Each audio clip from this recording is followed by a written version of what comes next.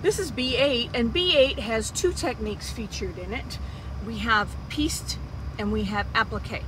So all these 8 pieces in the background are pieced, and then these are appliqued on.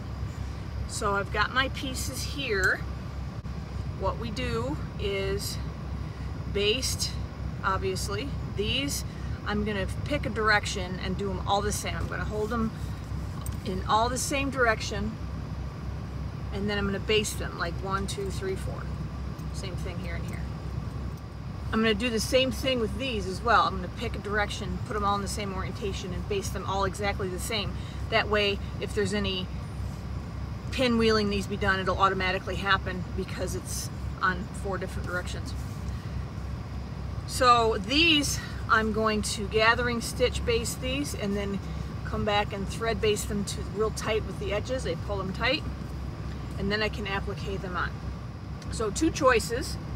You can either baste these, then applique, and then put it in the block, or you can make the block and then applique.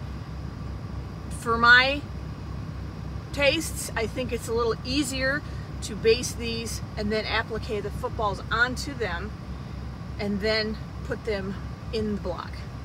So that's what I'll do. I'll go ahead and baste these black pieces and baste all of the footballs, and then I can get to applique.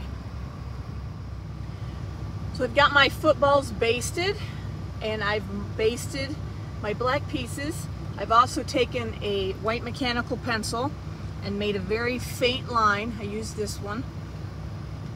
Made a very faint line from point to point, so I have a line to put the applique pieces on. So what I'm going to do then is, this tip here is a little floppy because it's, you know, not done yet. But I'm going to put it on, put each point on the line and try to center it, but you know, like have the same amount of black on each end, and then I'll staple it down, and then I'll applique these on each corner. So here's the best way to see this that I can describe, since there's 4 pieces. I've had 4 different stages. So the first thing I did was I stapled this down, and then that would give me access to then applique underneath it. So then I applique underneath it, make sure that the tags go under and look smooth and all that.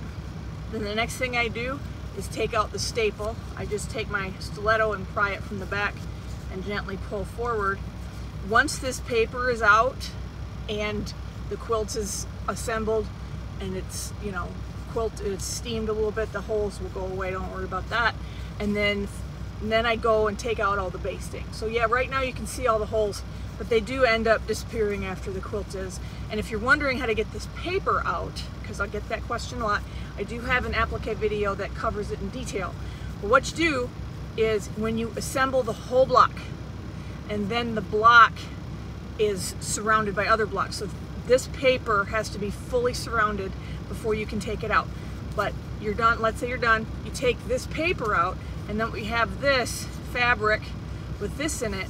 So then what you do underneath here, so pretend this is the back, you'll see the stitches right here. And so what you do is you leave a seam allowance and just make a cut, or in some of these I just make a slit, or just I give myself a little maneuvering space, and then I take my stiletto and pry the paper out of there, and that way you'll have both layers with the paper. But the trick is, when you take this paper out underneath here, leave a seam allowance in between the stitches, and then get under the fabric and pry out that piece of paper, and you'll be good to go. So I'm going to finish this one. I got to stitch this one down yet, but these I'm just going to take the basting and the staples out, and then I can work with the yellow points.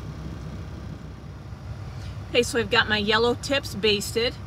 The next thing to do is to assemble the block. And what I'm going to do, because these have nice right angles, I'm going to put these together in pairs like that, and then I'll connect the star, and then I'll be able to put the corners in. So let me go ahead and connect the yellow pieces together. So I've got the yellow points all assembled. Because of the way this works, I didn't go ahead and use my yellow matching thread for this, but the black is what I need when there's yellow and black. So the next thing to do would be to add the corners. So I've attached the one corner, and that's what I did is I started here on one end. So like this where I started on one end, and then I went to about there, tied off. Came back over here, and then I'm going to meet to over there. And this is because I want to make sure that my points are exactly where they need to be.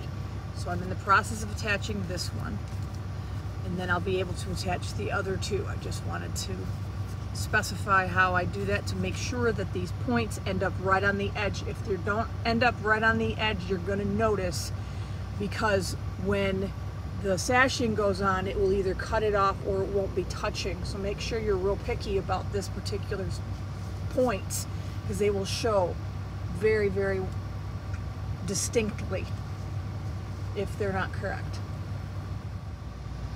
So I've got all four corners connected to the center section, and now my B8 block has been completed.